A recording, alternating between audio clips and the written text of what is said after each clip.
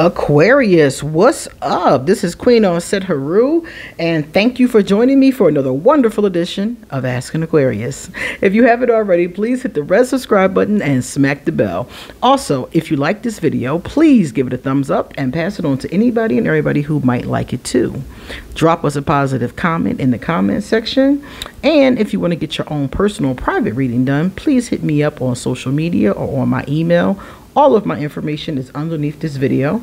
I'll also put the link to the cards that I use whenever possible. I will give you a link. All right, so we're going to do your love reading for June 2023, Aquarius. So the first pile is for my singles. So Aquarius, if you are single, here's your first card. You got the Seven of Pentacles, but it is reversed. I'm going to turn it into the upright because you can't see the card otherwise. And I'm going to tell you to you, I'm going to read it to you in the reverse. So this card here in the reverse, Seven of Pentacles, means that a lot of you are single, a lot of us, because I'm in this category too. A lot of us are single because we're not putting forth any effort into not being single. Now, remember, this is a general reading, so some of these cards will apply to you. Maybe all of them will apply to you, but they don't have to. So it just means that if you're single, some of these cards or all of these cards could apply to you, because I am putting in effort, but not enough. So this is definitely true for me. So what it's saying is that if you want to be single, be single. You know, that's fine. But if you want to change that, it requires some effort on your part, Aquarius. And what it's saying is that you have to put, this card is all about doing the efforts. And different people have to put in different efforts. So as we go through, we'll see that. But that's what this card is saying. It's saying that, like for me, for example, I'm putting an effort into bettering myself, opening my heart chakra, which we're getting ready to see in card number 2. So for some of us, that's definitely going to be what it is. Princess of Cups. See the hearts right there? Some of us need to open up our heart. Some of us need to heal our heart. Some of us need to work on our heart chakra. Some of us are working on these things. Like I said, I am. But it's going to require more time, more effort, and more patience. Some of us, we're already done with that process. But we need to go date. We need to put ourselves out there. We need to go where single people are. We need to meet people. So, you know, like, that's why I said this is for all of us who are single, but we all have different issues that are going on. But they revolve around effort, and they revolve around putting ourselves in these situations when we are then ready. And making sure that we've healed anything and everything from the past. Now, if we do these things, then here is what will be the outcome, the Eight of Wands.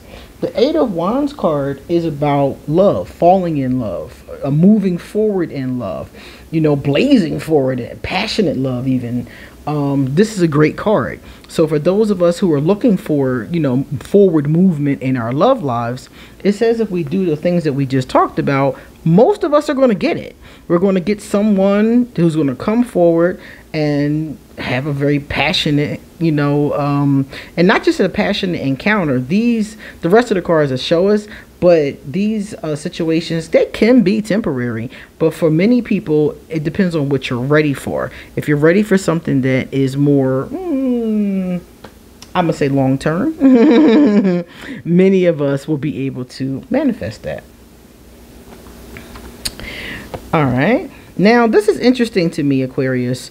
If you're single, you got the spying card. Now, this is really interesting to me because this card means that you are either spying on someone or someone is spying on you. So this could mean you looking in your neighbor's window and being kind of a creeper. Come on, Aquarius. Or it could be somebody being a creeper and looking through your window. Okay. And spying doesn't have to be in person. Sometimes it is, but spying can also be online. A lot of people internet stalk people. That's the newest thing. I guess it's been for about 15 years now. People internet stalk you. They look at your page. If you block them, they create a fake, you know, persona or a fake page so they can still follow you, you know. And I only noticed because somebody did this to me. And I was like, wait, what? You know, and told me about it. She was like, well, you wouldn't talk to me, so what you want me to do, you know?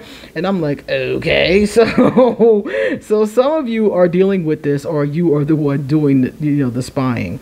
If you're the one doing the spying, stop it, Aquarius. And if you're being spied on and you know who it is, you know, just make sure you're safe is my thing. If it's not, you know, because if somebody's internet stalking you and they're not really bothering you or harming you, then that's one thing. But if they're like leaving you threatening messages or things like that, then that's something you definitely need to consider taking to the authorities. So be careful with that. So, and it came up for June, so you might have some issues with that in June. Also, Aquarius, here's another one that you have to be very careful of. Running game. So this means that for some of you, somebody is trying to finesse you. They're lying about their intentions, just trying to get in your draw, saying anything they have to say, cheating, a cheater, somebody who plays with your heart, being treated or feeling like a fool. So some of you are dealing with this, and some of you are the ones doing this. I hate to say it, but this is a very low vibrational thing to do to a person of any sun sign. But I know a lot of Aquarius that got game.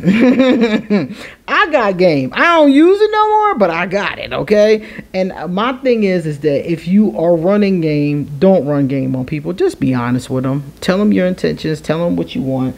Just be straight up with them and go from there. And if you're talking to someone or someone's, Aquarius are pretty intuitive. If they're running game on you, you probably already know that. So if they're running game on you, it's for a reason, even if you don't know what that reason is. But you need to protect your heart, because this is the kind of person that could hurt you. And then you'll be upset and you'll be bitter at everybody and their grandmother and don't want to date nobody ever again. But you sat there and let yourself, you know, get hurt by this person that you knew was running game. So if you know somebody's running game or you suspect that they're running game, leave them alone. And if it's you running game, stop. Stop, Aquarius. Be honest. You can't be in a sacred relationship with somebody if you're not going to be honest. Some of you, hold up, let me put this here. Some of you don't know what you're feeling. And this is important. Remember I talked about the heart chakra earlier? Some of you aren't sure what you feel, how you feel, if you want to feel. Some of you do know how you feel and don't know what to do about it because it's counterproductive to what you want. So this means that you have to tap into your feelings, Aquarius, and deal with them. If you need to get a grief counselor or some type of counselor or somebody to talk to, do that. If you need to get some self-help books or maybe some heart chakra meditations, do that. Whatever it is, get in tune with your feelings and start to behave in a manner that is according to whatever it is that you're feeling. Get certain about your feelings. And once you're certain about your feelings, act on your feelings. And if your feelings are not productive and don't need to be acted on, then you got to do something about how you're feeling. Now, the interesting thing about this is you keep getting this card. Singles. Oh my goodness. I have pulled this card for us several times. Many of us are getting married. Take vows with the one you love. Many of us are getting married. And that's like a given. If people are single, it's inevitable that some of them are going to get married. But this card keeps coming up. And what this tells me when it keeps coming up is that some of us would have been married by now. And some of us just aren't doing the things we need to do. The things I talked about earlier with the heart chakra, those things. Think about your effort in your relationships. Do you have limiting beliefs? Do you have pessimistic thoughts? Are you actually working towards having a relationship? Are you working your law of attraction? Have you gotten over your exes and healed and forgave them so you have the emotional capacity to love somebody again and trust somebody again? You got to ask yourself all these questions, Aquarius, because some of you should already be married and you're not, because you're holding yourself back because of these hurts that have gone unhealed. And some of us are working towards this. We're currently going in this direction. And some of us haven't decided. Remember, with some people, they said didn't know how they felt. So some people still haven't even decided if that's what they want. So I feel like, Aquarius, this is really a month for you to make some decisions.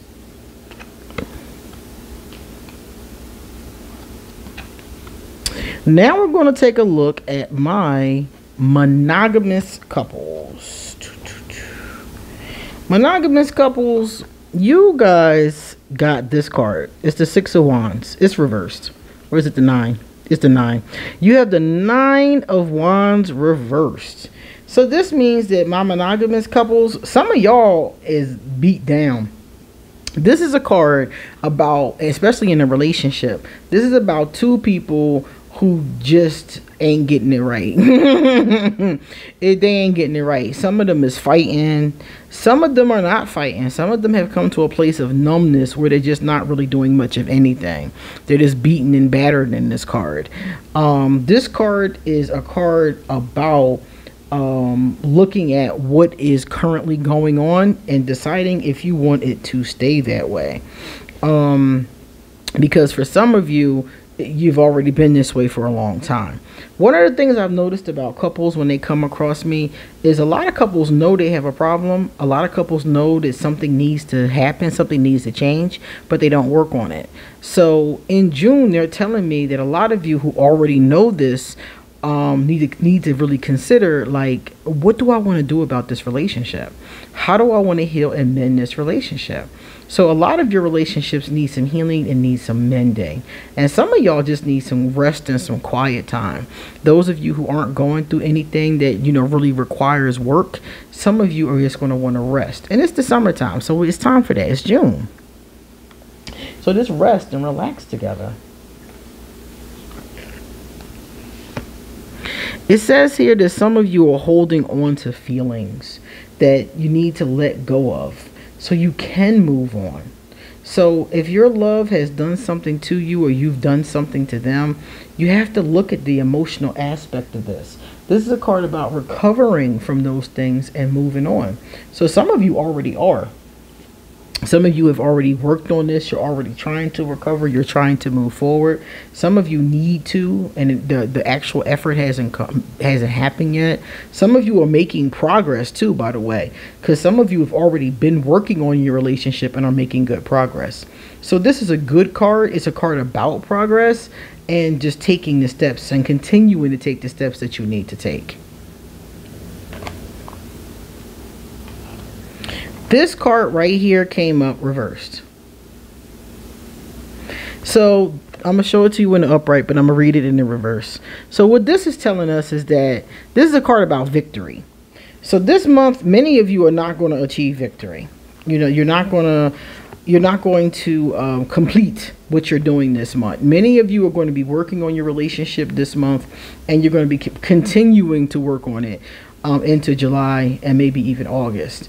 Some of you need to work on it and are not, and you're going to spend June, you know, pretty much just not doing anything. And some of you are going to spend June working on it but not getting finished. So we have three different, you know, areas going on with our monogamous couples. Those of you who are working on it, I think that's always the best way to go. Now let me tell you what some of the problems are that I saw coming up here. Some of you, one of the issues is this: disappearing acts. So this means that one or both of you could be doing this. Like, for example, in some of your relationships, you're the one. Remember, Aquarius are known for ghosting. So this means that some Aquarius, some of y'all ghosting people, popping back up when you feel like it, not popping back up at all. You know, this is what's going on. And some of you are dealing with another person who is doing this kind of thing. Disappearing acts are usually temporary, but sometimes they are permanent. Sometimes a person disappears and just never comes back. So Aquarius, if you're ghosting people and going backwards, don't do that, Aquarius. I've done that too, Aquarius. I totally understand. Don't ghost this relationship. Talk it out, work it out. When you need to step back or you need to, you know, take a breather, that's one thing. A few hours, that's one thing. But running away and not talking to that person for days at a time, that's not going to work. Y'all have to find a way to communicate. The easiest way to communicate seriously is to get a relationship counselor.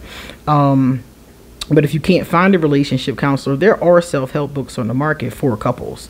So you got to do something. And disappearing is not going to help for either one of you. That's only going to make the relationship disappear. because nobody's going to put up with that forever.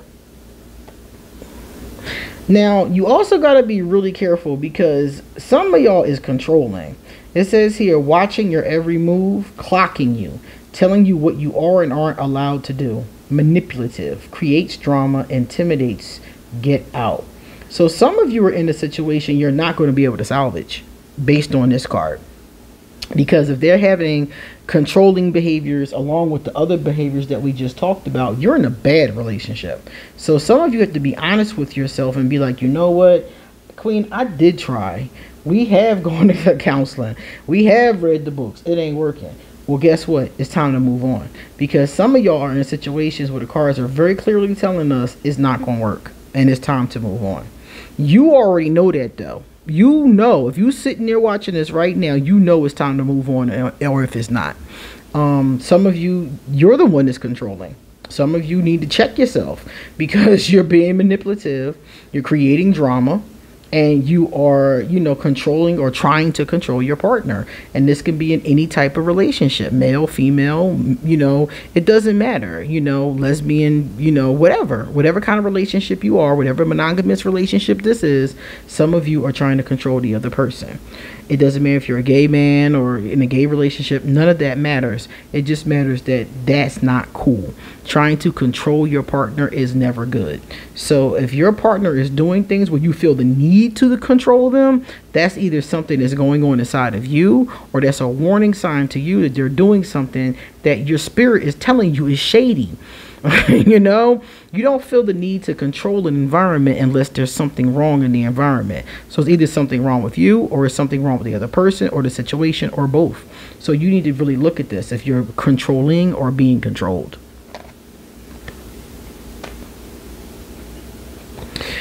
You're thinking about each other a lot, though. So for many of you, this is a good thing. You know, even if that person isn't acting right, they're thinking about you, thinking about what they should do, trying to figure things out.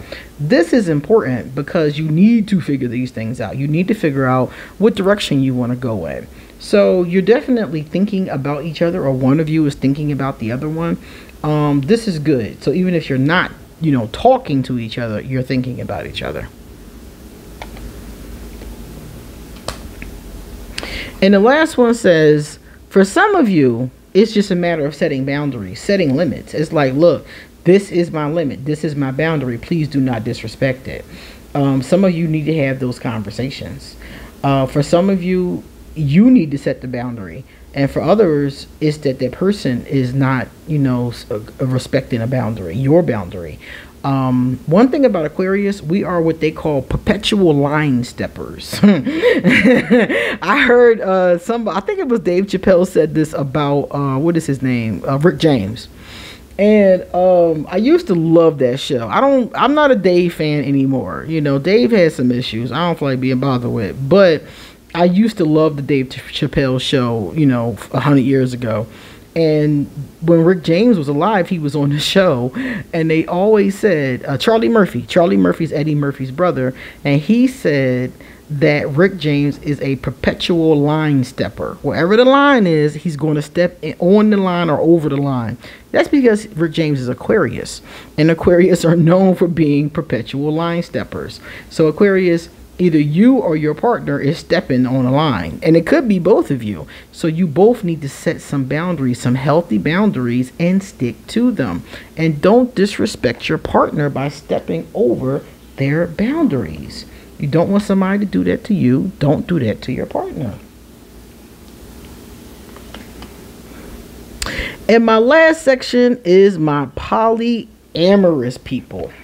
So by polyamorous people, you got, you know, I don't know how many people in a relationship. It doesn't matter. We're just going to get some. So you could have, you know, I don't know. When it comes to polyamorous people, you know, it depends on really, you know, what you're comfortable with. You know, it could be, you know, 2 of you, and maybe like a third on either side, making 4. You know, it just depends. Everybody does this a little bit differently, and that is your prerogative, whatever makes you happy. So I feel like a lot of times when I do these readings, my polyamorous My polyamorous couples, in my opinion, seem to be having the best time. A lot of these, I'll be like, wow, they having fun. So I like that. That's a good vibration. The first card here is the Star. So this says here, for the month of June, many of you are going to be in a good energy. The Star is a positive energy, but I'll tell you one thing about the Star. The Star is all about hope. So some of you may find yourself hoping or wishing for something different in the relationship. Maybe you're hoping for another party to come in. Maybe you're hoping for a party to leave, you know. Maybe, you know, there's a number of ways that could be going. You could be hopeful that your relationships are doing well. You know, you could be happy with the way things are going. So this is actually overall a positive card, and it's a very hopeful card for things to stay that way.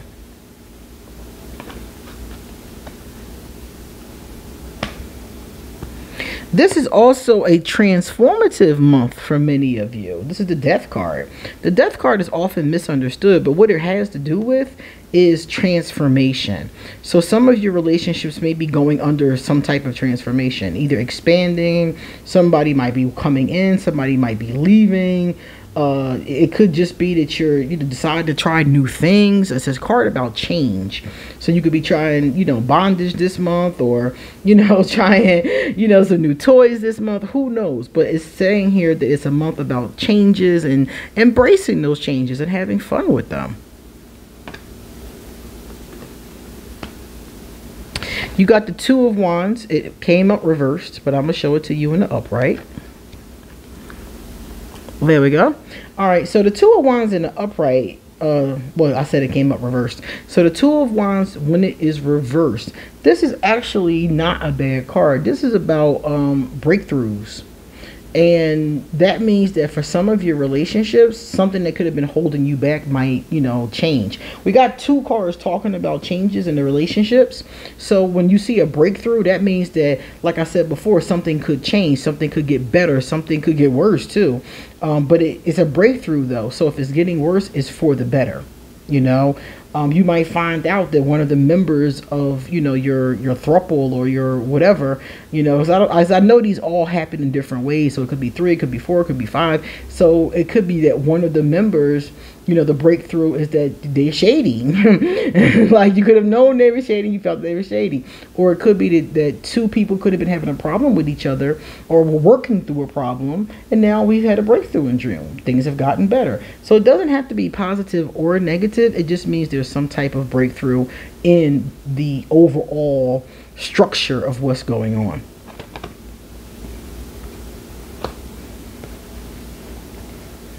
It says here to really be considerate of each other. One of the things I would say about these types of relationships is that I believe a lot of communication, just from looking at the cards, I believe they deserve a lot of communication and a lot of understanding. This card is about really walking a mile in each other's shoes, really understanding. So let's say, for instance, you have a married couple and now they're taking on another gentleman. You know, the wife may want a gentleman, or maybe they're both, you know, having a boyfriend, for example, or a girlfriend, for example. Either way, you know, and it's like being sure that you're considering that person and thinking like this is, you know, they're coming into a pre-existing relationship, making it easy for that person. Or it could be that you guys have been seeing each other for years and things have shifted. Maybe that person wants out, or they want something else, or maybe one of you wants something different. It's just being considerate of each other, understanding where each other is coming from. A lot of that is with that communication I talked about before. A lot of that is present here. That's how you find out how somebody feels, is by talking to them and seeing where they are. It says to be patient with these processes in June. So regardless of what's happening, be really patient with the people that are involved. If it's going well, if it's not going well, just be patient with it. And you all know, the more people you have involved with something, the more messy it can become. So the more patient you are with each other, the better it will work out. This is a card about kindness. So being kind to each other. Remember, they just got finished saying, be patient with them, be understanding, be kind. Interesting. There must be something going on with a lot of you, because these cards are all about how you treat each other. So it's talking about being careful, be kind to each other. That kindness will change your lives. It will change the dynamic or the energy of what's going on too. And the last card, this is interesting to me. Don't be jelly. Because a lot of people tell me that the reason why they don't engage in these types of relationships. Let me move it over so I can see it good. There we go. A lot of people tell me that they don't engage in these types of relationships because they're afraid that they'll be jealous. And I don't think that that is a reason to stay out of them personally. I think you deal with jealousy in any relationship. I don't care if it's 2 people or 1 person or 40 people. You know, jealousy is something that we all deal with. Some of us more than others. Some of us find ourselves jealous all the time, you know, because of something that's going on inside of us. And some of us, it could just be situational. So this is saying that you have to look at that.